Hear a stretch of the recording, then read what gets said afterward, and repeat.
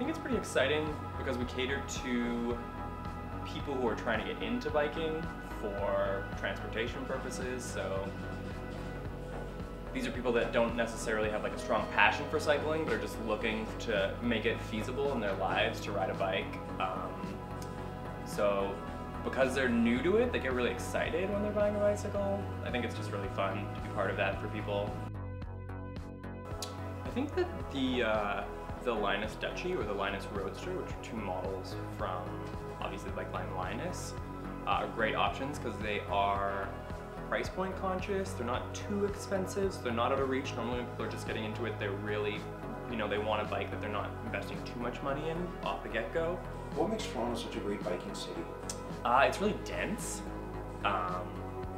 So when people live downtown and work downtown, it's really easy to make biking your major mode of transportation. It's normally quicker to ride a bike to work.